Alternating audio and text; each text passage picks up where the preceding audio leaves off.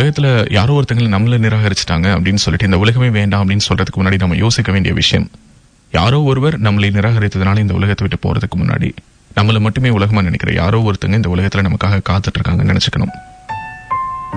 இதுல எத்தனை உலகம் வந்தது அப்படிங்கிறது எனக்கு தெரியாது. ஆனா நாம உலகத்துக்கு வர்றது ஒரு தடவை தான்.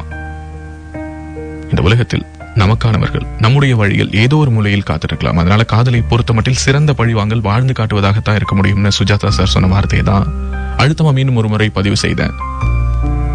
எம்ஓபி வைஷ்ணவ கல்லூரியின் சமுதாய வானொலிக்காக பேசின அந்த இன்டர்வியூல ஒரு ஸ்பெஷல் பைட் கொடுங்களேன் அப்படின்னாங்க. தினசரி அங்க ரேடியோ ஓடும்போது இந்த மாதிரி விஐபிஸ் பேசக்கூடிய வார்த்தைகள் எல்லாத்தையும் திரும்ப திரும்ப மறு ஒளிபரப்பு பண்ணுவாங்களாம். நம்ம விஐபி எல்லாம் கிடையாது அப்படிங்கிறது எனக்கே ரொம்ப நல்லா தெரியும். பட் இருந்தாலும் அவங்க கேட்டுக்கொண்டதற்கு இணங்க இந்த வார்த்தைகளை நான் பகிர்ந்தேன். அதையே இந்த நேரத்தில் நான் பகிர்றேன்னா காரணம் இருக்குது. இன்னைக்கு கூட என்னுடைய இன்பாக்ஸ்ல ஒரு மின்னஞ்சல், யாரோ ஒரு நபரின் வாழ்க்கை பதிவை கேட்டு தன்னுடைய தற்கொலை முடிவை மாத்திக்கிட்டதா சொல்லி.